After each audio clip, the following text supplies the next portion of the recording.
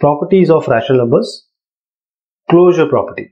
This property says that when we add two numbers, means if we add two whole numbers are natural numbers inclusive of 0. So if we add two whole numbers, you'll get a whole number. If you subtract two whole number, you're going to get the number which is not a whole number. So when we talk about the closure property in terms of whole numbers, for addition it's okay, but for subtraction you get -2, which is actually not a whole number. If you multiply, see, if we multiply 0 with 3, 3 with 7, any number which are whole numbers, so a into b, you'll get a whole number.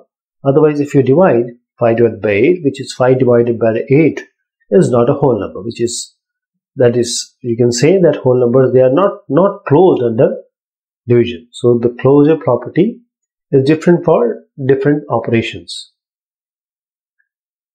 When we talk about the properties on integers, when we add two integers, that is, if it is a and b, if we add two integers, you'll always get a number which is in turn will be an integer. When we subtract two numbers, again, we'll get a number which is actually again an integer. So now the integer is closed under addition also and subtraction also. When we multiply, again we get a number which is an integer. See, 5 into 8 is 40, and if you multiply some negative numbers together, you always get a number which is positive and it is an integer. So a into b, or a and b, they are also an integer. But when we try to divide, like 5 divided by 8, where 5 and 8 are integers, you don't get a number which is an integer, because here you can see the example. Here, so we can see that the previous three, means multiplication, addition and subtraction, in integer terms, they are closed, but for division it is not closed. When we talk about rational numbers, as we indicated, rational numbers are the numbers which can be written in the p by q forms. When p and q are integers, q should not be equal to 0, because anything divided by 0 is not defined. You cannot divide anything by 0. You have to have some number here. These are all rational numbers. So these are all numbers. Any numbers can be written as p by q form. How? -2. I say it's a rational number. How? I can divide it by 1. So you know how to add two rational numbers now. If you want to add two numbers, I'll just give you a very good way. See, first of all, we have to find out the LCM of these two denominators. So I'll give you a very good idea. You just multiply 4 and 11, 4 into 11. Then you multiply 7 with 6. Then you multiply the denominator, 7 into 11. So this is the solution. For all this, you can do just retaining the sign. So when you add, when you subtract, what you get? When you add two rational numbers, you get a rational number. When you subtract two numbers, you get a rational number. That is, rational numbers, they are closed under addition and subtraction as well. Because ultimately, subtraction and addition are nothing but, see, a plus b. And when you subtract, what are you doing? You are adding the negative of that number. So when you take the difference also, you'll get the number which is a rational number. So a minus b also will be a rational number if a and b are rational number. How about the product? When we multiply to p by q form, you'll get always a rational number. So if a and b, they are rational numbers, you multiply a into b, you get a rational number. And when you divide, see, this is one number, this is two number, and these are both the p by q form. So when you divide this, see, just devoid of 0. That means if you ignore 0, the rational numbers, they are not closed under division. So if you exclude 0, then the rational number will be closed under division. Because if you see this example, we are getting some minus 25 by 6. So you're getting, in this case also, you're getting some number which is a rational number. And this rational number is, because as I said, that you cannot divide a by 0. So you just have to exclude 0 to make this or to indicate this as the operation which gives you a rational number which is closed under division. Commutativity. Now commutativity means when we commute, that means we are going from here and there. So exactly that is happening in whole number. When you commute, if you add 0 with 7 or 7 with 0, addition is commutative, you'll get the same answer. Subtraction, multiplication, division, right? If you subtract, you'll not get the same number. Say I multiply 2, say subtract 2 with 7, 7 with 2, you get different result. Multiplication is commutative, division will not be. You can try it out because division will give you certain numbers which may not fall into the category of whole numbers. Integers also, when you add, or you can say commute, if you say you're adding 2 with 3 or 3 with 2, you will get the same integer, means the number which is an integer falls under the category of integer. When you subtract, again you will get some number which may not be, because subtraction is not commutative here. Because what happens here is, I'm not talking about the closure property, I'm talking about the commutative property. That is, if 5 minus 3 is not equal to 3 minus 5. These two are different numbers, so subtraction is not commutative. And multiplication is also commutative, because if you multiply 2 with 3 and 3 with 2, you are going to get the similar result. Division is also not commutative. You can try it. Rational numbers. When we come to rational numbers, when we add two rational numbers, that is P by Q form, you see that the result will always be a rational number. Two rational numbers, they can be added in any order.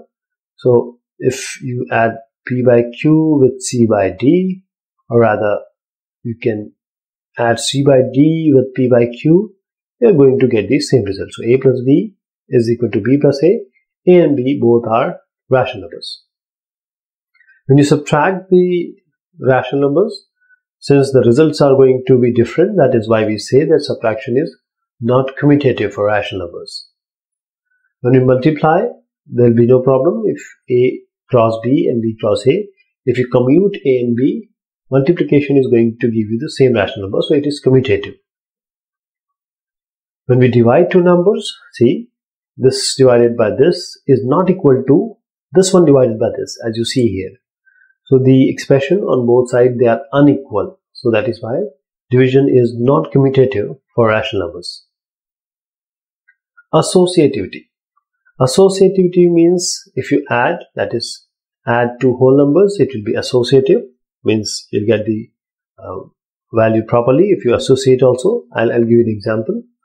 And then subtraction is not associative here, right? Because we have four operations on whole number: addition, subtraction, multiplication, division. If you multiply, see, this is a sort of a way to explain, means 7 into 2 into 5. What I'm saying is, do 7 into 2 first, like this, and then multiply by 5. The result will be same on both the sides. So multiplication is associative. When we divide, you will not get this, means if I divide 2 divided by 3 divided by 5, this is division, okay? So if I divide 2 by 3, then the result will be by 5. It may not give the same result as if I divide 3 divide by 5 and then divide it by 2.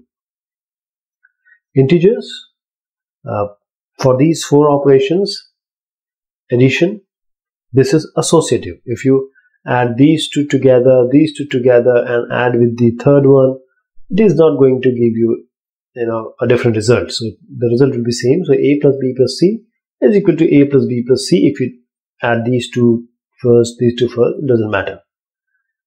In the subtraction, it does matter because the sign will change. That is, subtraction is not associative under integers. The multiplication associative, you multiply this with this first, this with this first, any way you can do. Multiplication is associative. But when you want to divide, see, minus 10 divided by 2, first you divide these two, then divide by minus 5, or you do other way around, you divide these two, then divide the result by minus 10, the division will be different, the result will be different. So division is not associative. Rational numbers. Rational numbers, when it comes to addition, see, when we add this Or when we add in this way, means I'm adding these two first, or rather I'm adding these two, or I can take these two together also. So if we see here the result closely, these two sums are equal, or rather any other way you can combine these, the results will be same. So addition is associative for rational numbers. So a plus b plus c means b plus c you are adding first and a plus c you are adding here. So these remain same. When it comes to subtraction, you will clearly see in these two results, the results will be different. So subtraction is not associative with respect to rational numbers. When we come to multiplication, there will be no problem if you multiply these two together first, or these two together first, or rather a into c into b. It's not going to give you a different result. So the multiplication is associative with multiplication. Division, yes, here the things will be different. If I take these two and divide it by half, or if I take these two and then the result will be 2 by 5, the results are going to be different. So we can say that the division is not associative for rational numbers. Let us take few examples. This is what we can do, how to add these all, as I just suggested earlier. You can take the LCM of this 7, 11, 21, 22, which comes out to be 462, and then you can just add the numerators, because now you have made the denominator as the LCM, and the result will be something like this. You just have to perform these operations, simple operation. We can also solve in some different way. You can combine these two, means this one and this one, and this one and this one. Why? Because 7 is the multiple, or you can say 21 is the multiple of 7, 7 is 21, and 22 is the multiple of 11. That is why we have combined it, so that the formation or the computation of LCM becomes easy for us. 721 we know 21 will be the LCM, here 22 will be the LCM. So easily we can add them, finally you get the same result. So in this way we can give one more example. So if you want to combine these two, or multiply these two, we can multiply these two, and the result is going to be half. Or we can take in another way, means we can use the commutativity and associativity. Means I'm taking now this with this one and this with this one.